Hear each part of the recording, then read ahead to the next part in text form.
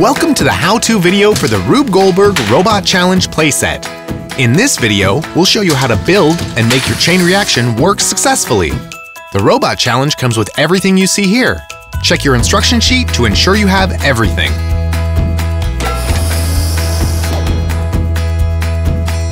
Choose a flat surface for your assembly location. Place the sticky dots on the blue frame in locations shown. This will secure the base to the flat surface to minimize movement. If you find other pieces moving excessively during a chain reaction, you can use the extra sticky dots to secure them down as well. Then slide the black loading dock underneath. Next, add 7 purple connector cones to the blue frame as shown. Insert the large red pole into the purple connector cones as shown. Then insert the yellow spinner track into this purple connector. Add a connector to the top of each pole and connect them with the small electric bolt. Next, add the helping hand to the red pole. Balance the wooden plank onto the toolbox and place the yellow hard hat into the hole in the wooden plank. The small helping hand snaps into the small helping base. The small helping hand clicks in easily. Insert the yellow ramp into the blue frame. Align the wooden plank as shown. The construction hat must be aligned with the ramp so that the white bowling ball lands inside. Next, we will build the conveyor belt. Take the 2 conveyor belt pieces and squeeze them together until it's a snug fit.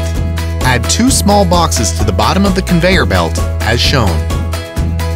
Next, we can insert the rollers. Start with the hand wheel roller and place it into the middle of the conveyor belt. The hand wheel pops into place on the side. Insert the remaining 5 rollers.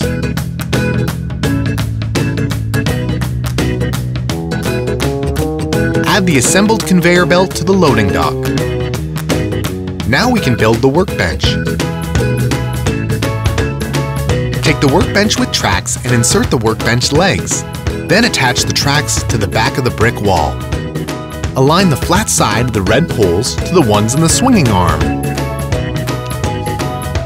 Apply a sticky dot to the bottom of the robot head as shown. This will ensure a better connection to the robot pieces when the chain reaction takes place. Slide the swinging arm back and place the robot head upside down into the hand. Balance the large electric bolt onto a purple connector cone. Place the robot legs on the conveyor belt. Be sure to slide the notch into Rube Goldberg's wrench. Now we can wind up the robot torso by taking a robot arm and winding it clockwise. Then replace the arms onto the torso as shown. Place the robot torso on the box and put the box on the workbench. Attach the spinner to the top of the yellow spinner track. Lift the helping hand to the spinner. Place the white bowling ball onto the yellow slide and we are ready to try this.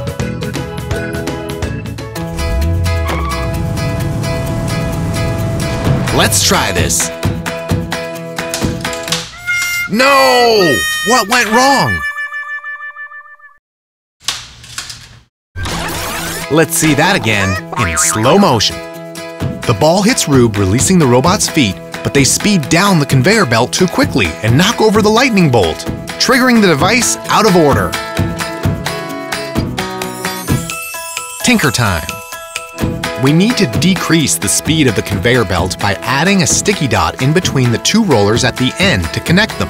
This will stop the last 2 rollers from moving and slow down the robot feet so it lands in the proper location. Reset. Let's try this.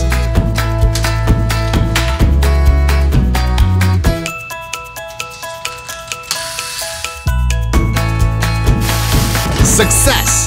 Challenge complete. So how does it work?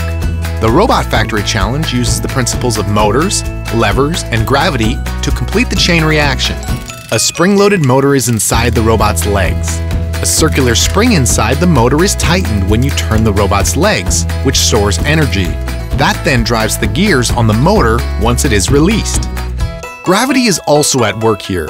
It is the invisible force that pulls everything down toward the center of the Earth, and it's what causes the robot parts to fall downward, the ball to roll down the ramp, and the spinner to drop from the top of the pole to the bottom. Levers are simple machines that do work. In this case, the wooden plank with the hard hat acts as a lever. When the ball drops into the hard hat, gravity pulls it down to the ground, and in turn, the other side moves up to push on the helping hand and continue the chain reaction. Levers can be used to move all sorts of things, even kids on a seesaw. And if you want to make an even crazier obstacle, combine the robot challenge with other sets to make even bigger, crazier, more elaborate challenges.